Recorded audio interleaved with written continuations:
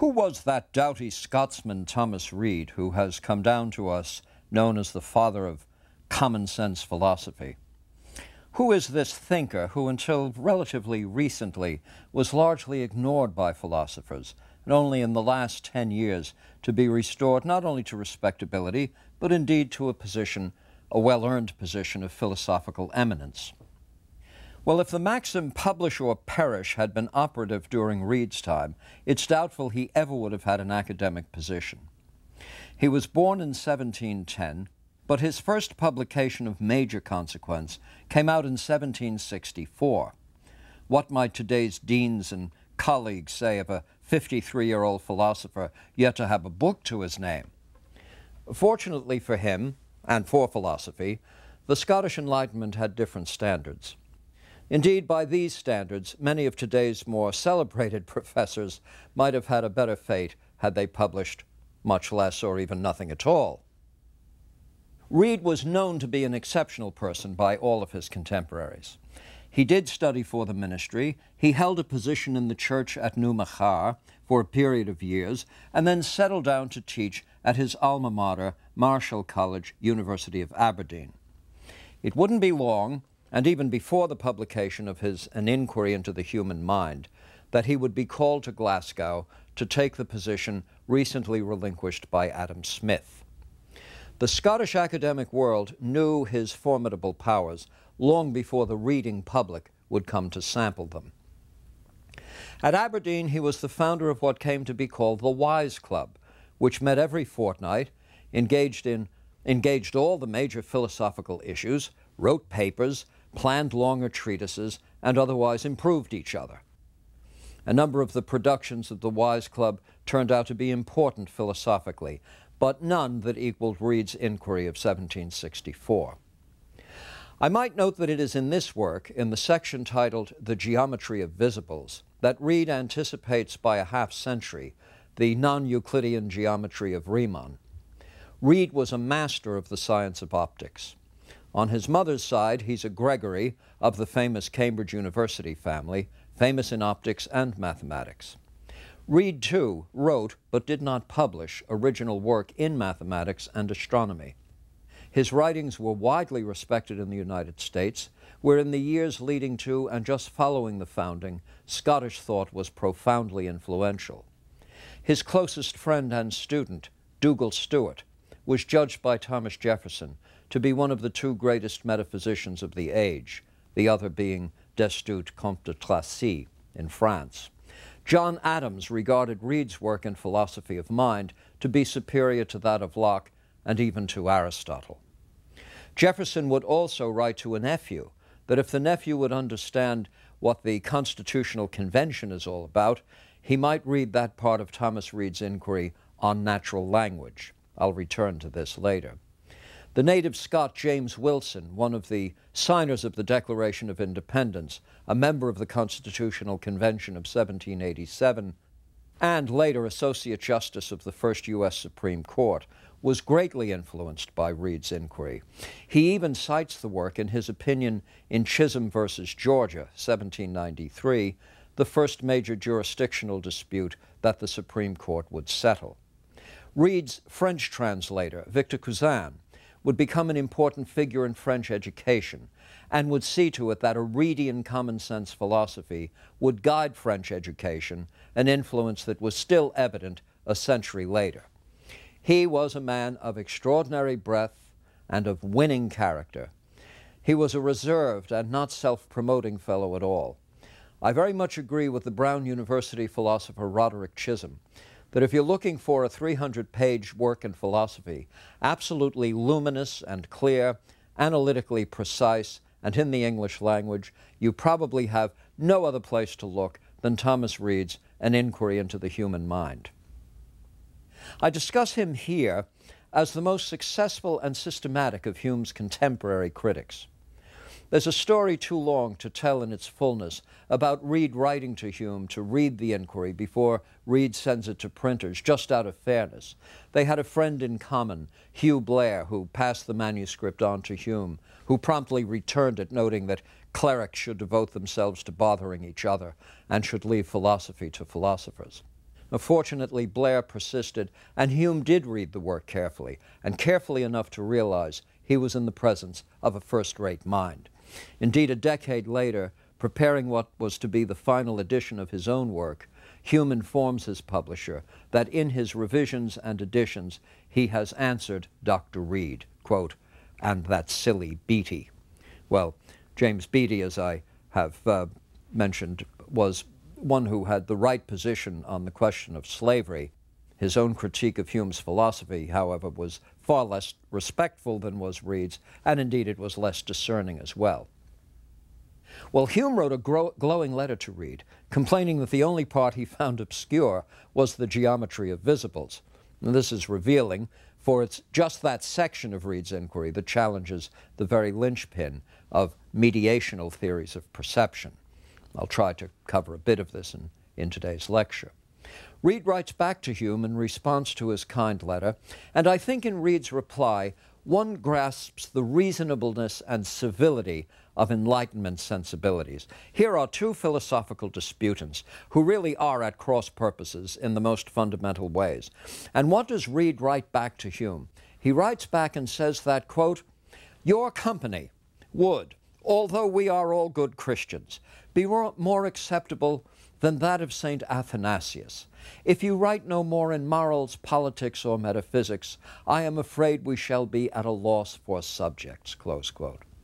Here is the smile of reason radiating over whole realms of thought.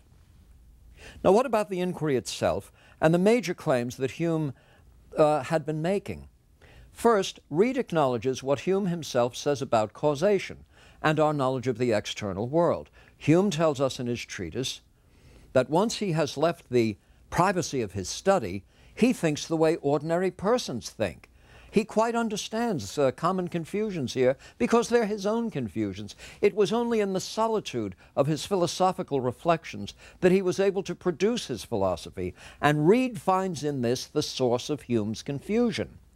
First, he gently chides Hume for embracing a philosophy that is like a hobby horse, which a man when he is ill can keep at home with him and ride to his contentment. But should he bring it into the marketplace, his friends will quickly impanel a jury and confiscate his estates. Reid's common sense philosophy puts a certain requirement on a philosopher, namely the willingness to live according to the terms of his own philosophy. Reid says that the only complete skeptic that philosophy has ever turned up is Pyrrho of Elea, who was so doubtful about the reality of threatening and dangerous things that his friends used to have to walk around the city with him lest he march into flames or fall into rivers. But Reid says that even Pyrrho of Elea is said to have chased his cook down the street with a frying pan in his hand for the awful meal he had served some of Pyrrho's guests. So even Pyrrho knew where to draw the line at Pyrrhonism. Now Reid here is just being playful. He continues in the vein when he considers Descartes' famous cogito ergo sum. He says, here we have a philosopher unwilling to accept his own existence until he can come up with a very good rational argument for it. And how fortunate for Descartes and for all of philosophy that he did, for had that argument failed, Descartes' situation and that of philosophy would have been absolutely deplorable. Reid says a man who disbelieves his own existence is no more fit to be reasoned with than one who thinks he's made of glass. Now I say this is Reid at his most playful, trying to get something quite clear in his readers and in his fellow philosophers' minds, namely that in any significant conflict between the dictates of common sense, which I will define in a moment, and the productions of the philosophical imagination, it is philosophical theorizing that finally must yield. Now, what does Reid mean by a principle of common sense? He doesn't mean the wisdom of the crowd. He doesn't mean prevailing opinions or the settled ethos of a given community. He says by a principle of common sense, a term he wished he had a substitute for, by a principle of common sense, he means that which we have nothing less than an obligation to take for granted in all of the ordinary affairs of life. And he illustrates the point with the, quote, lowly caterpillar that will crawl across 1,000 leaves until it finds the one that's right for its diet. That's how a principle of common sense operates. One cannot begin the day, engage the business of life, except on a certain set of core principles, these being undeliberated. They're not matters of opinion or belief. They are the necessary preconditions for thought and action. At the core of Hume's epistemology is the theory that all of our knowledge is mediated, that we can never get out from behind that prism through which reality must be projected for us to know anything about it.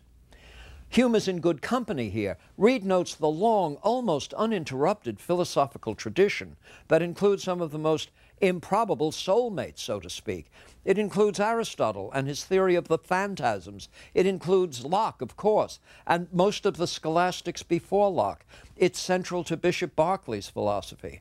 Now, the theory which they all subscribe to is a mediational theory of knowledge. The external world comes to be represented in some way via mediation by the senses. It cannot be directly known. Considering this theory, Reid says that if this is true, he will lay his hands across his lips and become a skeptic. Reid dubs this theory the ideal theory. We might want to call it more easily the idea theory, the theory according to which the contents of consciousness are the result of copies made of something at the level of the sense organs, so that we never know the external world directly, but only by way of ideas of the external world, copies. Now, whatever the senses report is what the mind has to deal with. The mind somehow constructs podiums and persons and stars and sweet tastes out of something at the sensory level. But we can never know the relationship, however, between what the senses have done to all this data and the external world itself. Reid is as much troubled by the method philosophers have employed in reaching so worrisome a conclusion as he is by the conclusion itself. If philosophers had used the methods of Bacon and Newton, experimental methods, instead of sitting back and speculating idly in an armchair, if they actually subjected views of this kind to the sort of experimental analysis that we now know to be the right mode of inquiry, strikingly different conclusions would have been reached. The geometry of visibles illustrates such an experimental approach. Here more in the manner of a thought experiment, though one that surely could be conducted in a laboratory. The example is a subtle one, and it eluded no less a genius than Hume, so let me try to craft a very simplified summary of the argument. Imagine that the eye is positioned at the center of an indefinitely large sphere, on the surface of which you might project anything you like. Well, anything you do project onto the surface of a sphere will, of course, be spherically projected. It will map onto the spherical shape of the object that receives the projection. Now, if you were to take a right-angled triangle and thus project it, it would follow the curvature of the sphere. Reid here is reminding readers of how the external world impresses itself on the visual organ. Now, as the bottom of the eye is itself curved, any projection of light from the external world is going to take on that curvature, except in the very small region of the retina known as the fovea. If the area is so small, there will be very little discrepancy between a curved triangle and a rectilinear one. Now, suppose you draw a right-angled triangle on a piece of paper. Well, here's a core question. What is it you see? Do you see the curvilinear projection that would take place optically, or do you see the triangle as that tangible triangle itself, that is, as a rectilinear triangle? You see it as a rectilinear triangle. It has none of the spherical properties that you would expect if the mind were simply making a copy of whatever is taking place at the bottom of the eye. Now, Reid notes that when the external world impinges on sense organs, it sets up an activity. That physiological activity constitutes a kind of sign system, what Reid calls a natural sign. The external world creates natural consequences in our sensory biology. The mind, Reid says, by a way we do not understand, is somehow able to go from these signs, from these physiological signals, to the things signified. The essential mission of science, in general, is to work out the rules by which natural signs are connected with things signified. As Reid says in his chapter on touch, here praising Francis Bacon for his insights, Reid says, quote, "The first class of natural signs comprehends those whose connection with the thing is signified, the thing signified is established by nature, but discovered only by experience. The great Lord Verulam," he's talking about Bacon, "had a perfect comprehension of this when he called it an interpretation of nature. What is all we know of mechanics, astronomy, and optics, but connections established by nature and discovered by experience or observation?" Close quote. The method of Bacon, do you see? Now, in the matter of vision, Reid came too early to know the detail of processes giving rise to our perception of objects in the external world. The first response to light, as we know, is biochemical. That is, there are changes in the pigment chemistry of retinal receptors. And as a result of these biochemical changes, patterns of electrical activity are set up in the optic nerve fibers. And these signals are then sent back into the brain so that the whole process is played out at the level of neuroelectric processing. But no one sees neuroelectric events. Rather, we see stars and persons, carpets and bulldogs. In other words, we somehow are able to extract from the natural signs, the biochemical, physiological responses to stimulation, the objects that they signify. How that comes about, Reid does not pretend to know, referring it to that, quote, "mint of nature, so productive of all sorts of marvels." In a letter to Hume, Reid clarifies further the concept of natural signs. He writes, quote, "This connection, which nature hath established betwixt our sensations and the conception and belief of external objects, I express two ways. Either by saying that the sensations suggest the objects by a natural principle of the mind, or by saying that the sensations are natural signs of the objects. These expressions signify one and the same thing. I do not pretend by them to account for this connection, but only to affirm it." Close quote. Just as the caterpillar knows what leaf to eat, in all other transactions, there is a fitness and aptness between the constitutive principles of our biology and the demands the external world places on us. This is not an accidental arrangement. If, in fact, all we knew were those chimeras or whatever it is that the mind is possessed of when it goes about making copies of whatever it is in the sense organs, we couldn't get from A to B. We'd have to be doubtful about there even being an external world. If I adopt the philosophy of Bishop Berkeley, what's the result, asks Reid. I step into a dirty kennel, I bang my head against a signpost, and after 1,000 such experiences, I come to the conclusion that there really is an external material world, and I'm located in it, and I better remain mindful of the fact. So Reid rejects the so-called copy theory, according to which the mind somehow makes copies of what the senses report. Indeed, the only sense modality in which such a theory is even intelligible is vision, and the geometry of visible shows that it fails there. If the ideal theory doesn't work in vision, it surely will not work anywhere else. More to the point, however, Reid's analysis of the problem in this manner is intended to convey an experimental approach of the Baconian Newtonian variety in opposition to the arrant theorizing to which philosophers are especially prone, he believes.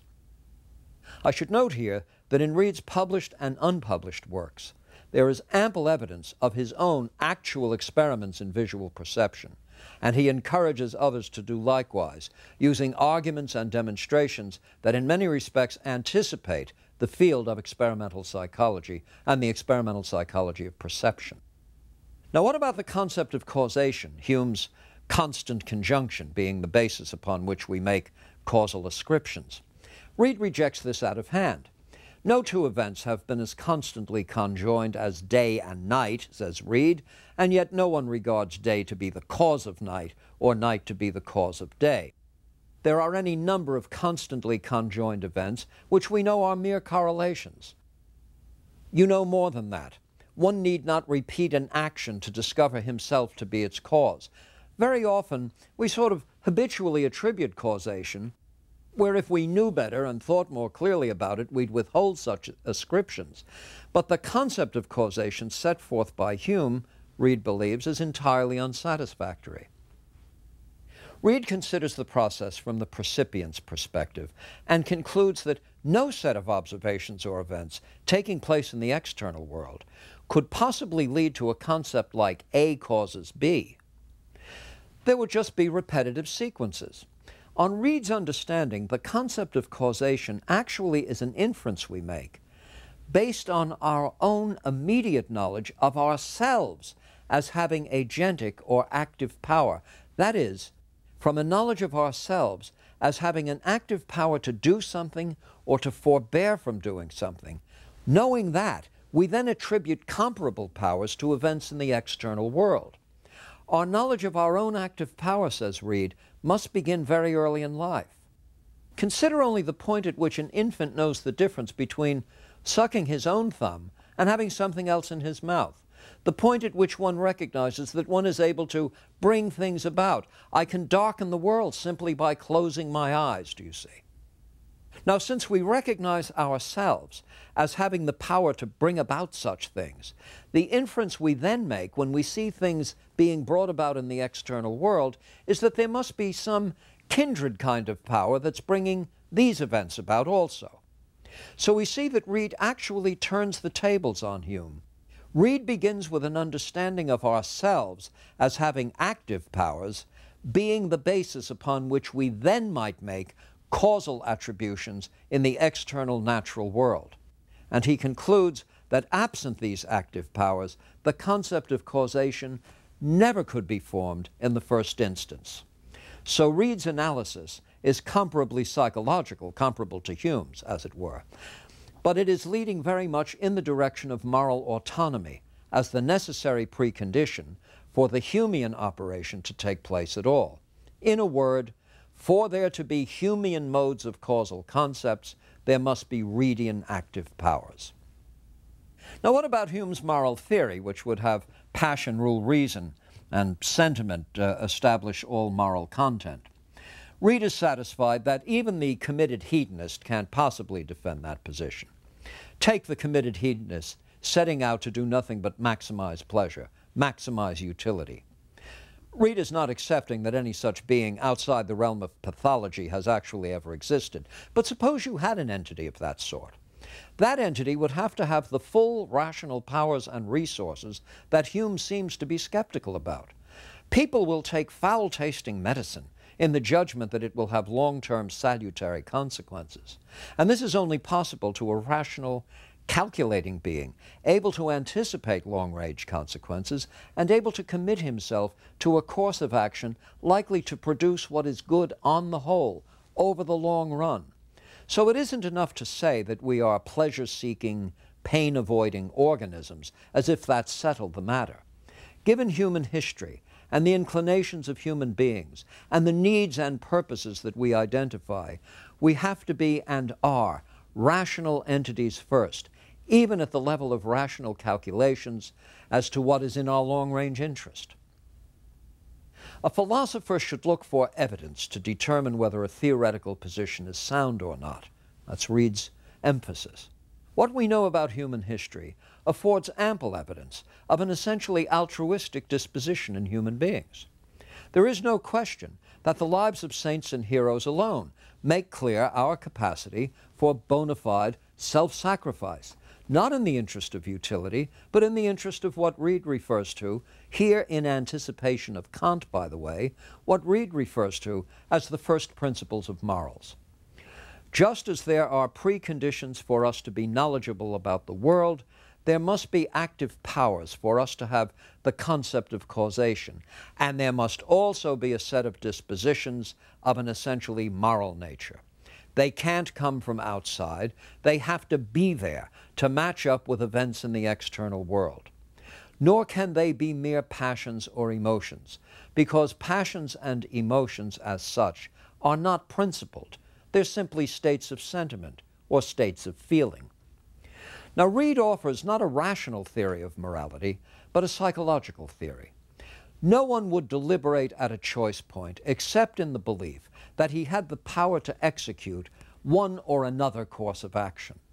No one would hold himself or others responsible for actions except in the belief that others and oneself had the power to do otherwise. Nor would one even make plans except in the belief that these were at least within the realm of personal power to bring to fruition. The belief that our actions are in our power is, for Reid, another gift from the mint of nature, and is more basic than the rational artifices that might be used to criticize it. Reid must also counter forms of conventionalism that would reduce moral and epistemic claims to little more than verbal customs or uncritical modes of discourse. Locke and Hume both subscribed to a conventionalist theory of meaning, firmly opposed by Reid. As Reid noted, for words to take on a conventional meaning, there must be in place some means by which to signal agreement and enter into compacts and understandings. But this itself requires a language. Now, Reid argues that for there to be an artificial language, like English, French, German, etc., such as the language I'm using now, it must be grounded in what initially is a natural language, a language of facial expression, intonation, posture, invitations to cooperate, signs of fear. He finds these throughout the animal kingdom, and he reasons that artificial languages are grafted onto these natural behaviors, which allow us to have a shared kind of life with each other and indeed with other creatures of nature. Finally, let's consider Reid's approach to the question or the problem of personal identity. Hume's account was an improvement on Locke. Locke's theory of personal identity was reducible to a kind of storage of experiences. Reid finds this entirely weak, and it invited the happy wrath of the scriblarians. On Locke's account, there's still some sort of observer of consciousness knitting together experiences that provide, in the ensemble, one's identity. Hume's account actually eliminates the middleman. Personal identity just is the train of associated or bundled perceptions. It's like a parade formation. If you take the elements of memory and the elements of consciousness as entities in a parade, well, some can be replaced by others, as marching soldiers might be replaced, but the parade formation remains continuous over time. That's Hume's approach. Now, Reid concludes this whole approach to personal identity is actually a non-starter. Locke's theory, he says, founders. For someone to recall having done something does not make him the person who did it. If you remembered losing the Battle of Waterloo, it would not make you Napoleon. Moreover, it fails at the level of logic. If you want to say that personal identity is just a collection of memories, then consider this. And Reid here borrows a page from Berkeley's Alciphron. Imagine a brave officer, decorated for valor in battle, who recalls having been the young boy once punished for stealing apples from the orchard. Call the brave officer B, and call the young boy A. Now imagine an aging general who recalls having been the brave officer decorated for battle, but has no recollection whatever of the young boy once punished for stealing fruit from the orchard, and call the aging general C. Now, on Locke's account, A equals B, and B equals C, but A doesn't equal C. So the logical property of transitivity is violated, and the identity statement simply fails. Hume's account is more subtle, but Reid has already offered a compelling critique of Hume's concept of causation, and this is at the foundation of Hume's theory of personal identity. For the parade formation to be held together, it must be by that Humean causal chain forged out of constant conjunctions. Reid has argued that this can't work, so in any case, if it can't work, the theory of personal identity tethered to it can't work. No, for there to be treason, there must be a traitor, says Reid. And when Hume says that when he looks for himself he finds nothing but a bundle of perceptions, Reid wants to remind Hume that it's Hume who's doing the looking. In the introduction to his inquiry, Reid summarized his position with customary clarity, putting on notice those philosophers who might prefer the comfortable cushion of subtle speculation to the hard pavement that leads to small but cumulative understanding. He put it this way, framing it as a Presbyterian cleric, but advancing a thesis whose force remains even with the theology removed. Quote, "Conjectures and theories are the creatures of men, and will always be found unlike the creatures of God. If we would know the works of God, we must consult themselves with attention and humility, without daring to add anything of ours to what they declare.